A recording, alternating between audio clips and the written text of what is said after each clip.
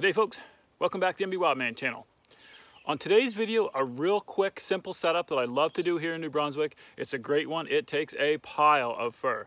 So listen, stick with me real quick, and I'm going to show you how to look for these and how to set them up. If you haven't yet subscribed to the MB Wildman channel, go ahead, hit that subscribe button. We sure would appreciate it. And as always, if you got questions or comments or anything you want to suggest to us here on the channel, go ahead and leave those in the comments down below. We'd love to hear from you. So whenever I'm out on the line or I'm out looking around, scouting for new areas to set traps or to hunt or whatever it might be, I'm always looking for something really in particular, okay? So one of the things that I constantly look for when I'm out and about is an old beaver dam that has had beavers on it for a couple of years, multiple years of beavers, because what you do is you get progressions of beaver dams, right? Like they start out and they flood an area and then the next year they'll move back or down or whatever it might be. What that does is it leaves an area that's really quite large, big swampy, large, dead treed area on both sides or on multiple sides of a beaver dam. I just happened to come across one here, and I was going to do a video on it earlier on, and I couldn't kind of see one that was really obvious. I use them all the time, but this one here is so obvious I got to show you. This is great. So this is typically a snaring setup. Now I have used traps on these sets before on drowners, but in a spot like this, this is a guaranteed snare spot, and you will take fur off of this all season long if you set it if you set it up right. So just stick with me. I'll show you what I mean here. All right, guys. So here's what we've got. We've got this big old beaver dam here. Now this is old, right? It's got the old cattails in it, and this has been flooded back. They've got probably, I don't know what they've got flooded here, a couple, 3 acres anyway, that's all flooded back. And you can see the type of, it's real spongy. You can't really step in here. Like I stepped down in there and I'm stepping down, quite a little bit. So you're certainly not gonna walk in through here, right? And so this is the upper pond. Now I think there's another one farther up I haven't gotten to yet, but, and then you turn this way and you've got the beaver dam. Okay, so you got the beaver dam along here, the old dam. And then on this side, you've got the same type of thing, right? You've got the old big swampy marsh area all in through there. And then as far as you can see, the dark woods that are right there, there's another beaver dam, a smaller one, that would have initially flooded this area here or been a secondary dam. So what I look for when I find places like this, these are great. And they're great because animals, especially small animals, not so much moose and deer, because a moose is just going to roll through this and a deer will find a way around if he wants to.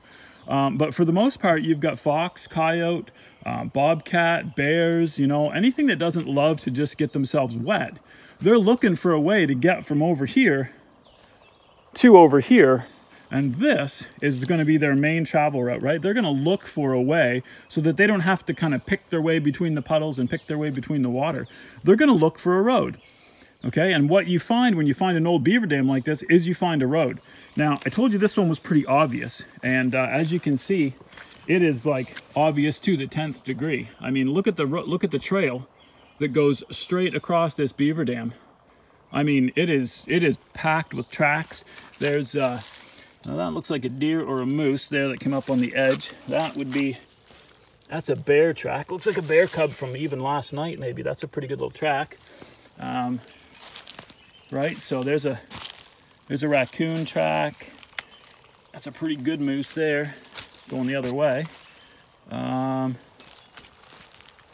Right, so there's a coyote track there, raccoon. Right, so there's tons of tracks all across here, and you can see the trail. I mean, it is beat right down with activity. Right, so I mean, you look along it, it is no problem.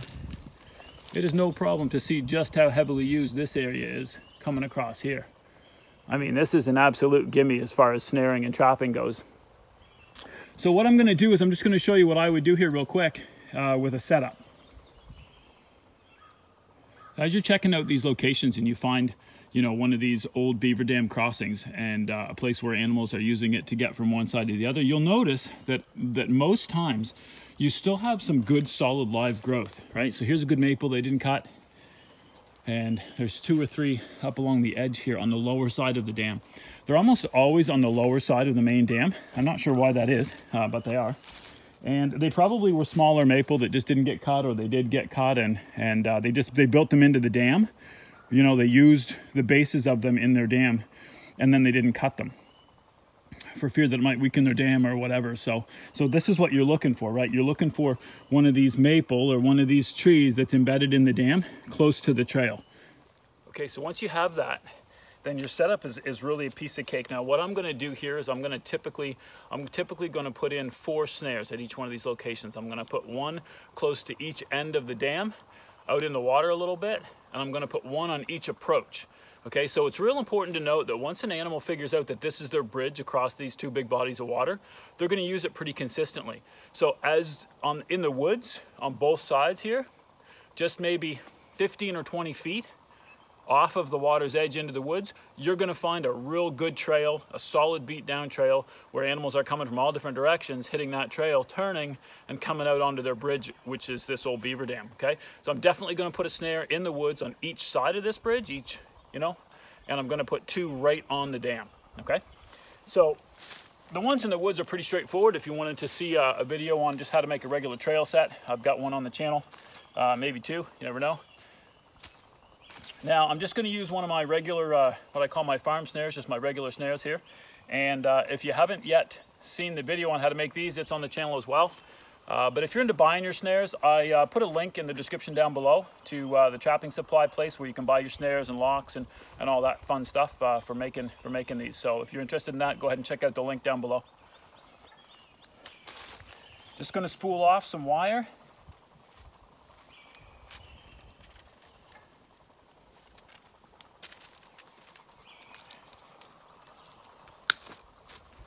Okay, so I typically wire these directly to the tree, okay, directly to something solid, but I try to wire them up high so that I get a good tangle point and stuff has a good, quick, clean kill, okay?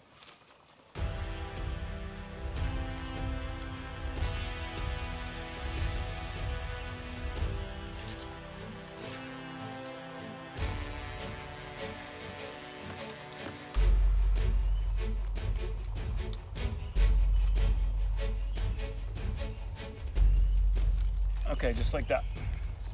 Now all I'm gonna do is I'm gonna wire this to my tree.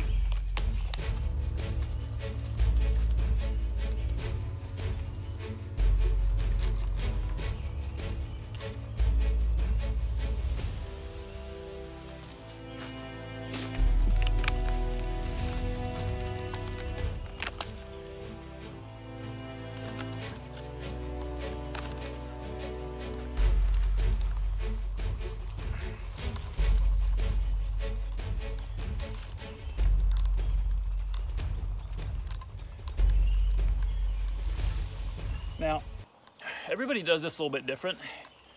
I mean, you can use just this wire as a support wire and use a long snare, like a 54-inch snare or whatever it is you want to do.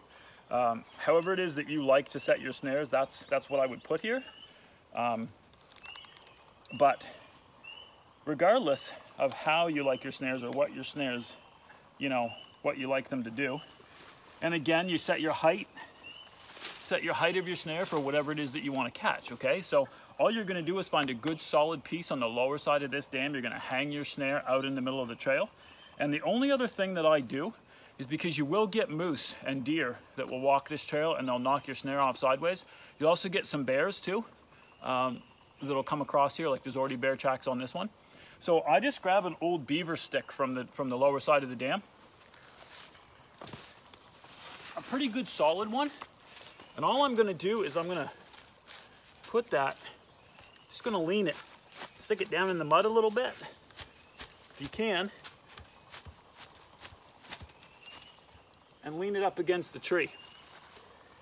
Okay, so what I've created now, okay, is I've created an area where a smaller animal, like a fox or a coyote or a bobcat or whatever, they're gonna come up on this. They're not gonna wanna walk around on the water side, okay? They don't want to get wet, so they're gonna come right through this middle. Okay, I'm gonna set my snare for my target animal. Target animal's coming down the beaver dam. They see this, they're definitely going through here, and I'm gonna have myself a fox or a coyote, maybe even a bobcat here in no time. Okay, now a deer or a moose comes down here, they come up to this angled piece and they're like, well, I'm not ducking through that, I'm going this way, because they just take a step around, right? Same as bears, right? You get a good bear, he's going to come down here, he's going to take the lower side, he's just going to step around this and keep going. So, you know, 95% of the time the snare doesn't get harmed or touched unless it's from your target animal.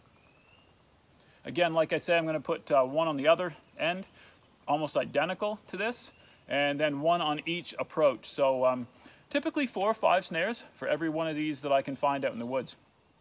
Anyway, well, I hope this helps you out. I just wanted to show it to you because it was super obvious, you know. I use quite a few of these, you know, anytime I'm out and about, anywhere on the line, if I can find those 2 big bodies of water separated by the old beaver dam, these are golden, and you will take fur on them. So, hope this helps you out. Until next time, happy hunting from the MB Wildman channel.